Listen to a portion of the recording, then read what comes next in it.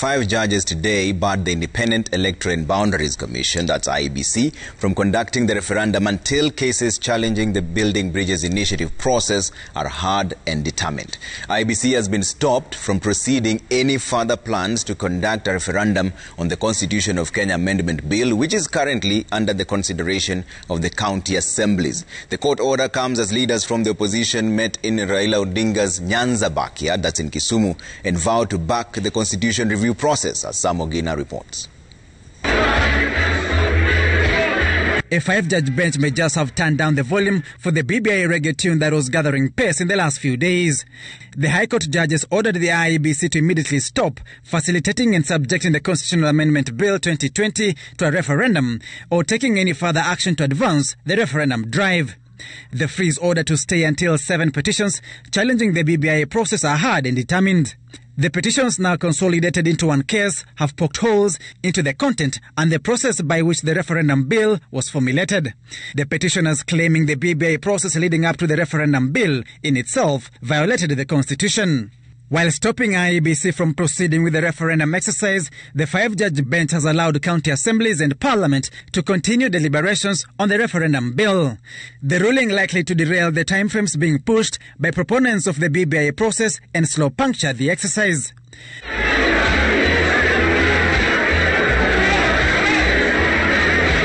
But in Kisumu County, Opposition Chief Raila Odinga chaired a meeting of delegates from the Lakeside region. Leaders drawn from Kisumu, Siaya, Homa Bay and Migori counties pledging to propel the BBI agenda. MCAs from these counties vowing to fast-track debate on the referendum bill and join Siaya County Assembly in ratifying the Constitutional Amendment Bill 2020 to pave way for a referendum. Odinga rallying his troops to venture into the grassroots and spread the gospel. People to go back with a message right to the villages that BBI is a transformative agenda for the people of Kenya.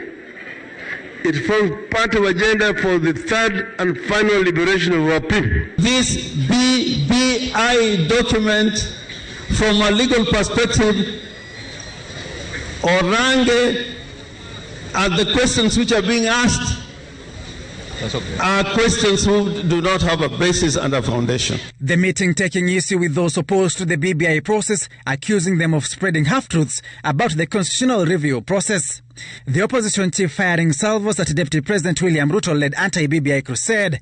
The DP blasted for political conmanship, duping the youth in his anti-BBI campaigns. This is how to deal with poverty in our country, by creating opportunities for social upward mobility of our youth.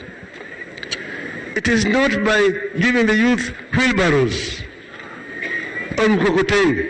We do not need a political conman in Ruto. We need a political convincing man in Baba.